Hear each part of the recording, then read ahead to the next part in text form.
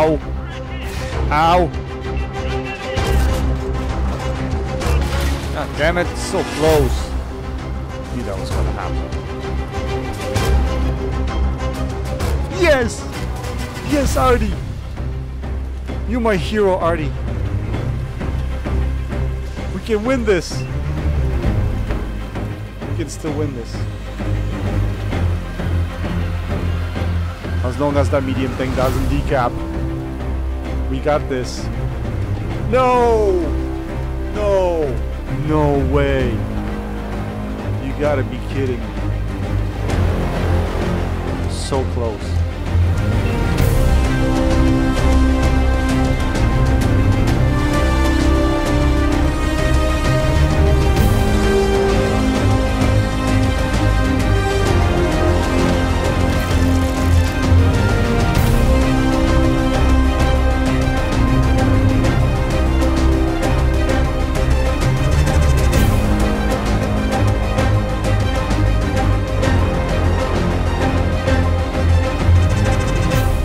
Hello fellow tankers, Space Bandit here with another episode of World of Tanks, and today we are in a brand new Italian tank, guys. Yes, we are in the Ariete Progetto mod 3546, I think that's what it's called. So today we're gonna focus on this tank. I bit the bullet, I got this tank for myself just to start grinding my crews for the Italian line that's upcoming soon. It wasn't an easy pill to swallow. This tank currently in the store is at about 13,000 gold, the lower package, and about 15,000 for the higher package. You're probably gonna have to wait a week or two in order for this price to go down.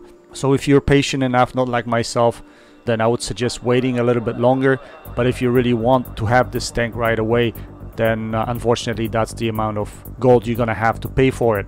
So today we're gonna do a quick overview of this tank. I'm gonna try to show you what this tank is good at, and specifically we're gonna focus on this interclip reload that's new and has been introduced together with this line of Italian tanks. But we'll get to that a little bit later. My first impressions of this tank, honestly, it plays a lot like a light tank, because it has a very good speed. It roams around the field at about 50 to 55 kilometers an hour. It has no armor whatsoever, so you cannot count on armor. I mean, any tier can penetrate this tank because the armor is pretty much paper. Even the turret is paper. So what this tank is good at is basically mobility and being the sneaky bastard that sits in the back and just kind of pokes you every once in a while. That's basically how you played this tank. But the gun is very punchy, it has very good penetration. We'll look at penetration values later, but standard shells are over 200 millimeters of penetration, which is very nice, especially for a premium tank.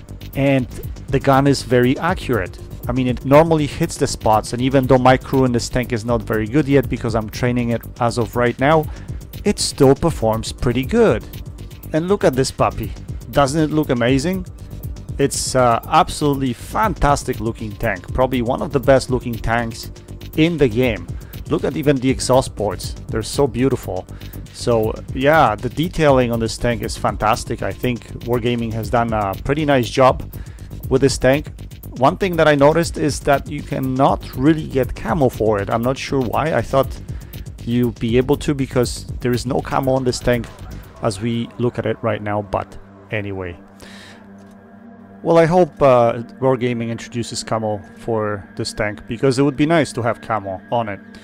So first thing we're gonna do is we're gonna slap our logo. Yes guys, since we can't put a camo on, so at least let's find our logo, and there it is.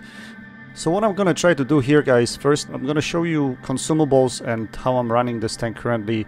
Then what we're gonna do is we're gonna look at the reload mechanism of this tank and how this tank performs climbing up hills. So maybe we can get into details a little bit on that. And I also have for you some short clips from different battles showing how this tank can climb. Actually, this tank is really good climber, believe it or not, because of the good power to weight ratio. It can get up the hills. We're also going to look at another clip that shows that this tank can really survive fall damage. It happened to me a few times, so I'll show you guys. Because of the way the tracks are positioned or located on a tank, It doesn't take a lot of damage, especially if you land with your front down. So we're gonna look at that briefly. But now let's take a look at the specs of this tank. So the engine power is 652 horsepower. It seems like not a lot, but the tank is very light. Therefore the power to weight ratio is really good. The penetration on standard shells is 212 millimeters. Standard shells are AP rounds. The penetration on premium shells is 259 millimeters, which is very, very good. And premium shells are APCR rounds.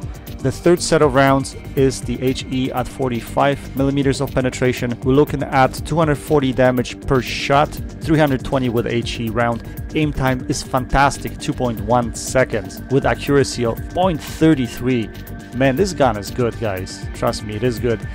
Turret armor 80 millimeters in front, 60 in a side, 25 in a back, which is absolutely nothing. Anybody can pen you, like I mentioned to you earlier. Traverse speed of 36 degrees per second. View range of 390 meters. It's very nice. Once I get the crew up to speed on this tank, it can be used as a scout in a bottom tier games. So that's what I plan to do, is use it as a scout in the bottom tier games and play this annoying scout role. Signal range of 570 meters. Okay, let's take a look at the modules quickly now.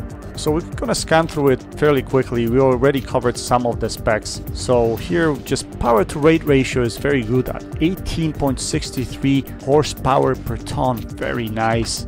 The gun specs we already touched on, but one thing to point out is max gun depression, which is 9 degrees. Not 10, but still very, very nice. Terrain resistance at 0.4, pretty good as well.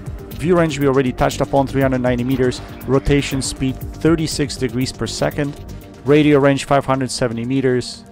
And ammunition we already touched on. And this is how the crew sits. We have 3 crew members, 1 driver, a commander, and a loader. And here is the armor profile. Like I mentioned to you guys before, armor is pretty much non-existent on this tank. Between 70 and 90 lower plate, top plate 51 to 71. Turret almost about the same, and even manlet is not really strong. So that's our Progetto. Now let's talk about this reload mechanism that's been just introduced with the Italian tanks. So this tank consists of 3 shells, but unlike all the other tanks that are currently auto-loaders, the shells on this tank do not reload at the same rate. So the first shell you fire, the reload is the fastest. The second shell you fire, the reload is slower, and the third shell you fire, the reload is the slowest. So the optimal way to play this tank is try to use only 1 shell if you want to maximize rate of fire. Now when the 2 shells or 3 shells come in handy is when you want to finish somebody off. If they're low enough HP that you can take them down, then I would suggest use it then. However, doing that is not going to maximize your rate of fire, because if you fire 3 shells, your reload will be close to 30 seconds, which is not optimal. If you fire only 1 shell, your reload will be at almost 9 seconds. 2 shells, your reload will be close to 22 seconds. So as you can see, it doesn't make sense to fire all 3 shells. And honestly, I find it very confusing. This tank is confusing to me because you can't play it as an autoloader, you can't play it as a single shot. So sometimes you're like, what do I do? What do I do? Help me, please. Do I play it as 1 shot? Do I play it as an autoloader? I guess it's a matter of getting used to. So the way I found myself playing is, if the targets are available and I see that they have no chance of hiding really, I would fire as many shells as I can. But if I fire 1 shell and I see the target is hiding behind a hill or behind a cover, then I wouldn't fire my second shell, if that makes any sense.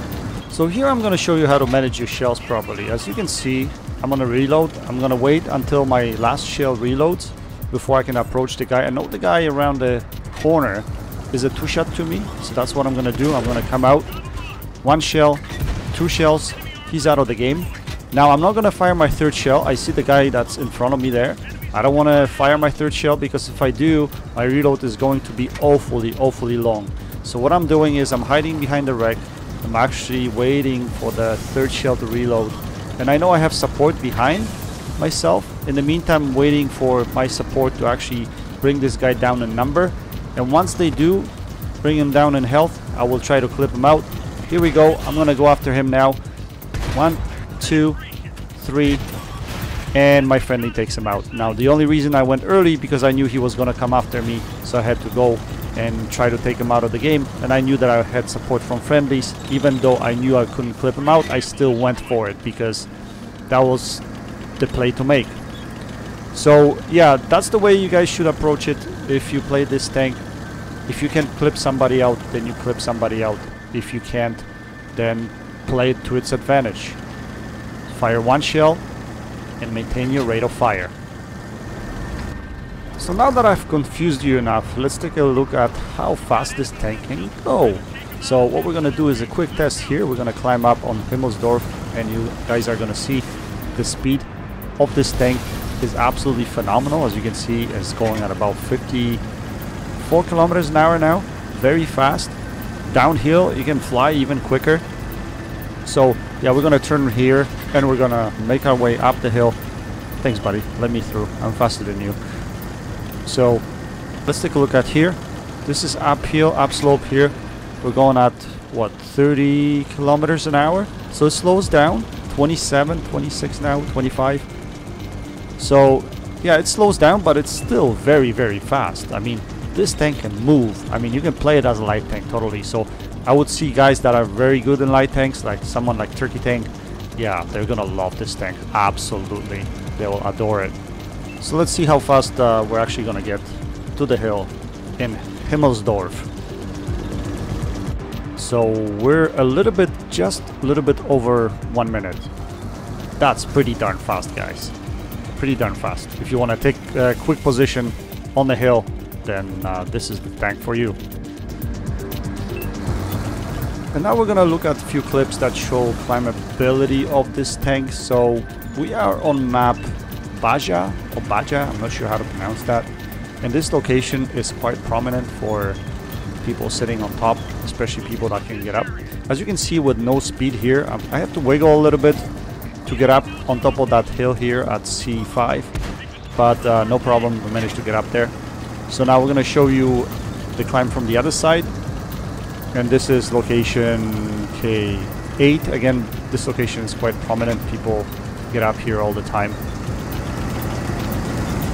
So let's see if we can get up here. That shouldn't be a problem, fairly easy. We can get up into this position here as well. So now we're gonna get into a different position, a little bit closer, also on the same map, on the same side. Location J8. And yeah, look at that. We're getting up the hill pretty quickly. 10 kilometers per hour. Very nice. So yeah, play around with climbability. This tank can climb, guys. And another thing at the end here, I'm gonna show you when you drop off the hill and you do this, like space, you don't pay attention, you don't die. So this tank is really good at that because it's so light that yeah, it doesn't get damaged so easily, especially if you land on your front tracks like this. Okay, that's it for the review, guys. I hope that's enough to get you guys going and get an understanding of what this tank is like. Now, to further explore how this tank is like, we're gonna jump into a couple of replays. Both of the replays will be at top tier because that's when this tank performs the best. Unfortunately, when this tank is a bottom tier, it is a shell magnet. Basically, everything goes in. So yeah, you have to be really careful when you play it at bottom tier. Again, you gotta play it as light tank. When you play it at top tier, actually it's very similar. You're gonna have to be very careful, although you can do a lot more because you have 1400 hit points, right? So I did show you a clip at the beginning that was from tier 10 game, and I mostly did spotting in that game. So basically that's the only thing you'll be able to do, and then pick your spots here and there to get some damage. Unless you Turkey Tank, then you go for damage. So anyway, we are on map Pacific Coast. There are two artilleries on the enemy side. We have 3 artilleries. And initially I was gonna go to the beach because that's where I like playing my medium tanks. I'm not really a light tank player per se, but that's the area that I'm really most successful in. But then I realized that there is no one covering this side of the map, so I decided to stick around here. So here, as you can see, I see this medium tank, and I'm trying to take as many shots as I can before he hides. And that's what I started doing most of the time. Although this was probably one of the first games that I played, or one of the first 10 games that I played, and I still was screwy a little bit with the reload. So you'll see at the end of the game what happened there. So the first replay here will be actually an ace tanker. It's a nice damage number that I have accumulated, and I was really impressed by this. So here this light tank is scooting through, and I couldn't hit him. So now this is where this tank is great. You can actually chase light tanks down and take them out of the game, because it's so fast. You can actually keep up, right? So I'm trying to get after this light tank. I put one shell into him. I'm gonna try to put the second one in, but then he runs off, and I don't want to overexpose myself going any further, so I'm gonna try to reload here and get back. And also, if I fired my third shell over here, then my reload would have been awfully long. So with 2 shells it's livable, 3 shells not so much. I noticed that it's better just to fire 2 shells sometimes and use the third one only if you really need it, especially if you're like in 1v1 situation or you can get crowded. You really cannot afford to unload all the 3 shells and go on a 30-second reload, because remember, you only can do what, 220, 230 damage. I notice sometimes this tank rolls low, so usually if I want to clip somebody out, I'm basically looking at whether they're at 600. If they're at 600, then I can go for it. If they're over, it's going to be close, because if you low roll, good luck with that. So anyway, we're gonna work this position as much as we can, and all these guys are gonna keep coming. So we're gonna be basically juicing them as much as we can. So this guy is here isolated, so we're gonna go around him, and we're actually gonna clip him out because there's no one else with him in this position. So now we're gonna drop behind the hill again into our safety. Unfortunately, our Absolution gets hit hard by the Artie, and you know, we're gonna need him later in the game, because as you can see, everybody's falling on this side very fast, and that's the way these games are lately in World of Tanks. Everything dies in seconds. Unfortunately, people don't use strategy at all to play the game. So again, we're reloaded now. We're good to go. We're gonna see what's coming up here now. Unfortunately, what's coming in is another Progetto. So what we're gonna do is just put 1 shell into him. We're gonna hide. That way we can maximize our rate of fire. And I was hoping that our medium tank or heavy tank is gonna show up here, but he doesn't. And here I slipped off accidentally. I wasn't gonna do that, but now since I did, I may as well unload the full clip into him and hide. And that's basically what happened there. The idea was to poke over and hit him once and then hide, but yeah, that didn't work out. So all of a sudden I noticed that everybody is down on this side. So I'm like, okay, I can't stick around here no more. If I stick around, I'm gonna die. I'm on a long reload right now. So I decided to go and help our tank destroyer. And this is where I'm gonna screw up really bad, because I underestimated the reload. That was the only reason. So the idea here was that I'm gonna hit that T20 once, because I can't clip any of these 2 tanks in one clip. There's no way. So the idea here is I want to engage T20 because he is killing our tank destroyer. So I wanted to hit him only once and wait for the reload. But here, yeah, I decided not to. It was impatience. It wasn't underestimation, really. It was impatience. That's all it was here. And here's gonna be the same thing. Impatience. I only loaded 2 shells instead of 3. I should have loaded the 3rd shell. Maximize my rate of fire here. I would have been able to save my tank destroyer here if I did that. But I think at the end of the day, I don't think it would have won us a game anyway, because these guys right now are capping, and there's no way I can make it back in time. So even if I killed those 2 guys, I still had to go on a reload anyway to kill the second guy. So it wouldn't make any difference. But here I'm gonna scoot over behind this medium tank. We're gonna try to kill him. Well, this guy, the T20, puts a shell into us once we are passing by. But the game is almost over, so we basically put our last shell in, and we tried to run off, but it's a defeat, unfortunately. But from damage perspective, we had a very nice game. And one thing I noticed, guys, I tend to auto-lock a lot with this tank, especially at top tier, because you know you can pen, especially with over 200 millimeters of penetration. So that's the reason you saw a lot of auto-locking here. For new players, it's probably not a good thing because you want to be able to aim your shots instead of just auto-locking. So I wouldn't recommend that. But yeah, we got an ace tanker, 4.9k damage, 153,000 credits. Really nice credits in this game. We finished on top of the team. So yeah, it was a good game. We fired 22 shots. We had 21 direct hits. Very relatively good game. Okay, so let's jump into the last game of the evening. And as I mentioned to you guys before, this is a top tier game again.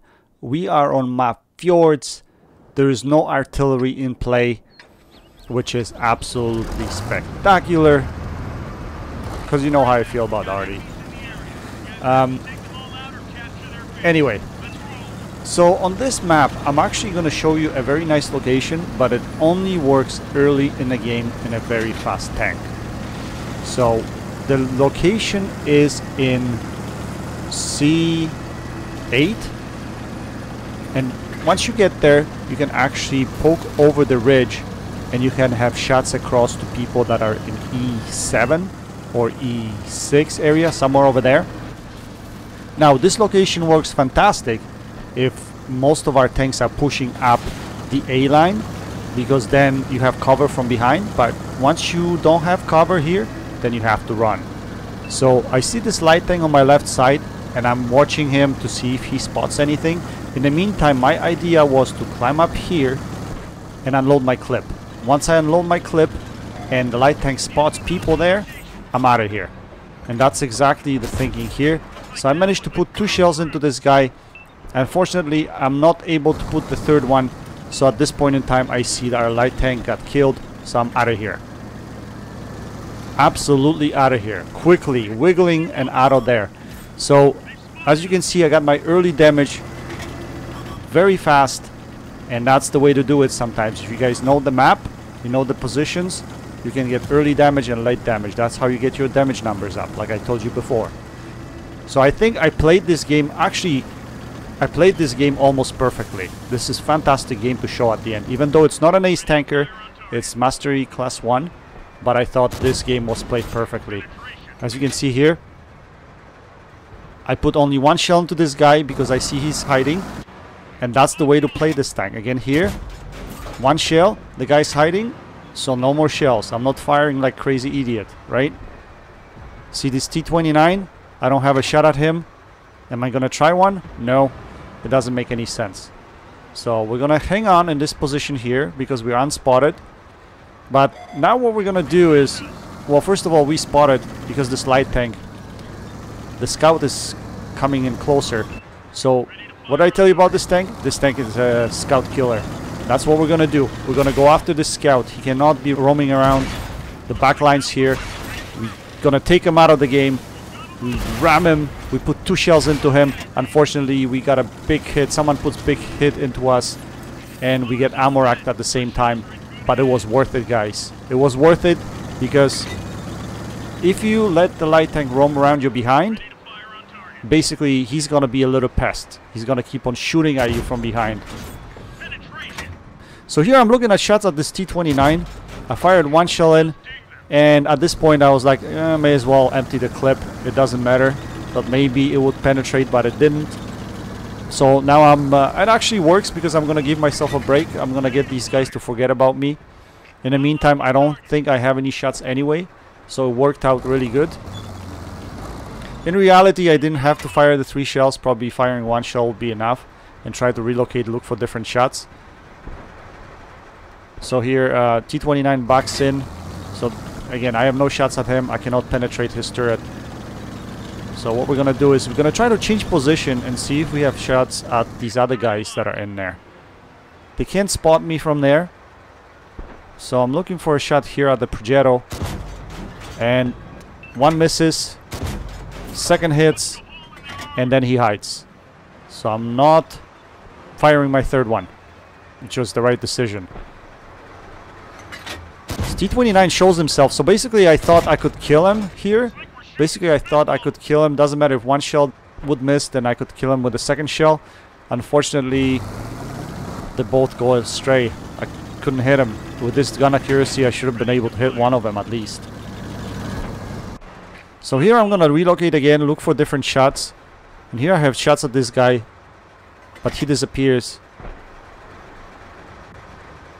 So I have a shot at this Indian Panzer, and if I do have a shot, I think I'm gonna take it here. Yeah, I should have probably waited, but he disappears right away, so he would have disappeared regardless whether I had third shell loaded or not. So at least I put one shell into him. So we're gonna look at the shots at this Progetto again. His turret is slightly visible. Yes, we take him out of the game. So we're gonna reload our last shell. And at this point I thought to myself, you know what, these guys are not moving here. I don't know why we have like 5 tanks in one spot. They're afraid to push 2 guys that are on the hill. So I decided to scoot around, clean up the backside. And once we clean up the backside, then we should be able to scoot up and kill those other 2 guys. And see how fast this thing is. It just zooms around the field. Absolutely zooms around the field. So I was gonna go after this heavy tank, but all of a sudden I spotted the tank destroyer. So we're gonna get back here. We ammo racked him. I just realized that. I didn't know that. I didn't see that during the game. We actually ammo racked him. So we're gonna wait for the 3rd shell here, but we didn't have to. We could have probably rushed this heavy tank. We take him out of the game. That was a crazy ammo rack. So we're gonna scoot up the hill up here to take out the last 2 guys. In the meantime, I have to be careful. I'm kind of, you know, less than half health, and the Progetto is not spotted. I'm hoping he's not heading that way, because last thing I want is engage in a fight with him and possibly die. I want to kind of maximize my damage numbers here. But then I noticed that he's spotted, so he hasn't backed down. He's still up there. So in that case, these 2 guys probably won't be expecting me at all. So all I'm gonna have to do is probably take out the T-29 first, because he's not spotted, so I'm assuming he's just sitting somewhere around the hill, somewhere over here. So yeah, I'm gonna creep up slowly here. Yeah, I see the T-29. We're gonna auto aim, take him out of his misery, and then we're gonna scoot after this Progetto, and we'll take him out of the game. Can we? Yes, and we get our Top Gun medal at the same time. Quick game, guys, but I thought it was very well played and almost to the book, although I still have to work on a little bit on the reload thing with this Progetto, being too anxious, firing too many shells. Anyway, we managed to make 99,000 credits, almost 100,000 credits, with 3.2k damage, 6 tanks destroyed, Mastery Class 1 badge, Top Gun badge, 16 penetrating hits. Really, really nice game. Even though not a nice tanker, I thought it was nice. We finish on top of the team. Only 1339 base XP.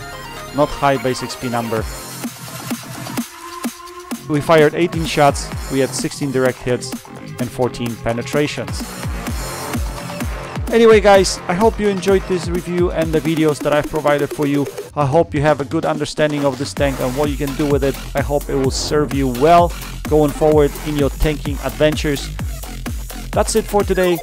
Until next time, happy tanking. Space Bandit checking out.